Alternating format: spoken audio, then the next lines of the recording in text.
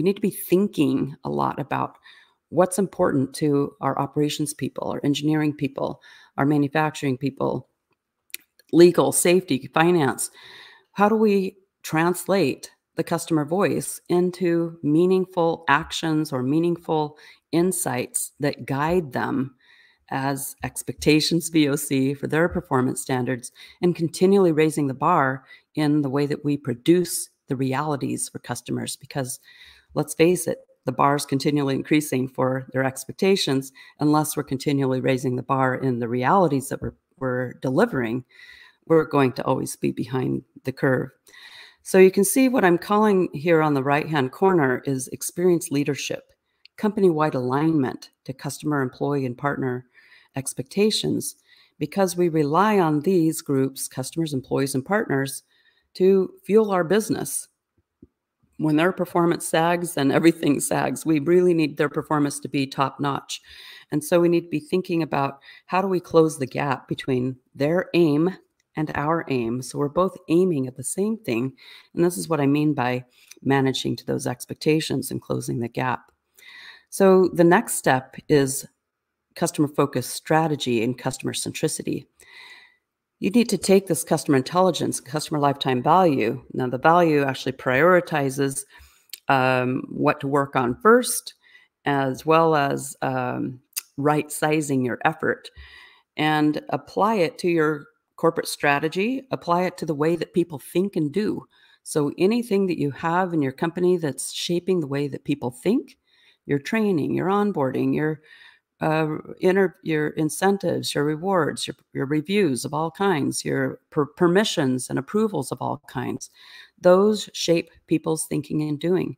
So be embedding the customer intelligence and lifetime value insights into all of those, and that's how you shape the culture and the strategy. Next is customer experience improvement and innovation, which includes human-centered design. So improvement means getting to the root cause of those issues that are prevalent in the customer experience that are tied strongly to loyalty. So we do a correlation analysis, a Pareto analysis to identify the vital few, and we let go of these quick wins as the obsession. We need to let go of those quick wins as an obsession because they're derailing us from making the big gains associated with vital few. And then what this leads to is engaging your internal people commensurate with what you're expecting to engage externally, or more, because your internal people, bread and butter, their livelihood, their salaries, their budgets, the dividends for investors are all dependent upon customers preferring your brand. And therefore, we need to be really bold in engaging people, but we need to be clever about it and make sure that the way that we're sharing the customer experience insights and driving the improvement and innovation actually fits into people's jobs, that it fits into the existing meetings, reviews, recognition, rewards, improvement efforts, decision-making, handoffs. Insert your customer experience stuff into what they're doing, and this is how you get that strong engagement. Now, we had over 100 action plans going on simultaneously during several years of boom growth. I mean, we had hockey stick growth happening, and it was hard to keep people's attention on improving customer experience, and yet we made major strides. So here we have the expectations, the realities, and the performance. And we're over-focused on performance right now in the way that we're managing customer experience. That needs to be unlearned. We need to relearn focusing on the expectations and the realities.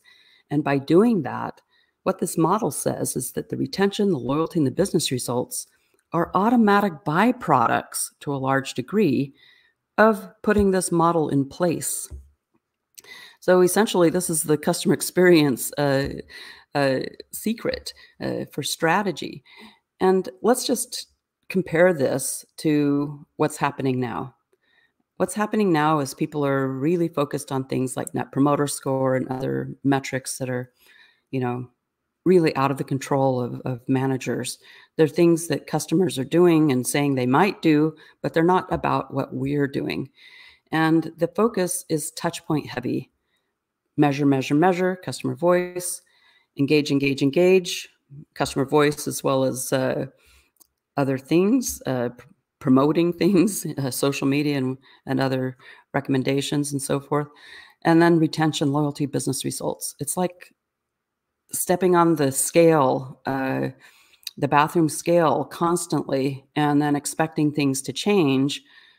You can't get there if you don't have the activity in the middle. So we have Net Promoter Score, Customer Effort Score, CRM, Customer Relationship Management, Journey Mapping, Human-Centered Design, Product Experience, User Experience, Brand Experience, Digital Experience, and then Customer Service, Customer Success, First Contact Resolution, Customer Data Platforms, Customer-Centered Marketing, Experiential Marketing, Marketing Operations, Revenue Operations, and Loyalty Programs. That is an army of activity. No wonder it's hard to show ROI because we're investing so much in all of these CX programs without having the middle of this sandwich filled in and robust. Who wants to go to a sandwich shop and just get bread? This reminds me, when I looked at this and I saw the two endpoints, it reminded me of that old Wendy's commercial from the 1980s. Where's the beef? So the real juicy part of this equation is in the middle. That's the delicious part. That's the part that creates those realities that our customers depend upon us for. So what you need to do in 2023 strategy, the unpracticed best practices, I've mentioned quite a few of them already, but turn your emphasis to the yellow boxes. Customer centricity, customer-focused corporate strategy, internal engagement, customer intelligence and lifetime value, customer experience improvement and innovation. We've been doing a lot of the other stuff. We have not been doing enough of this stuff. And when we have done it, it's been cherry-picked or, very focused to certain groups. It hasn't really been an all-out, full team sport. And furthermore, we really haven't done a great job of identifying employee expectations, partner expectations, or customer expectations, and driving the closure of the gaps, making a one-to-one ratio. So in creating your customer experience strategy, you might adopt this customer value quotient in the lower right corner and emphasize that as much or more than your effort scores, promoter scores, and whatnot, because this gives you demerits for every time that you mess up on the expectations. Every time that customers need help or have some kind of problem, then that's a demerit because, in fact, the ratio between realities and expectations was not met. So this is hard to do. I experience it myself in my own business that I'm not 100% perfect at this yet, but we're striving toward it. And that's what this is about. So what this means is that instead of focusing your customer experience strategy on all these programs, focus your programs and your strategy on all the people in the organization that you've hired to create value for customers. And that means engaging every group in doing their part, sharing expectations VOC with them as their performance standards, injecting customer experience criteria into all of your rituals that I've mentioned, the way that people are rewarded and approved and developed and so forth, the way that products and services are developed and approved. And as we do that, we'll be seeing a closure of this gap, a strategy of trust. We need to regain trust in business. It's really low. 44% of people do not trust publicly owned companies, and 33% don't trust private family-owned companies. So that's just really hard. How can you be really successful in customer experience when we're already starting at such a disadvantage of low trust in organizations? Thanks for joining me today. Let's keep in touch.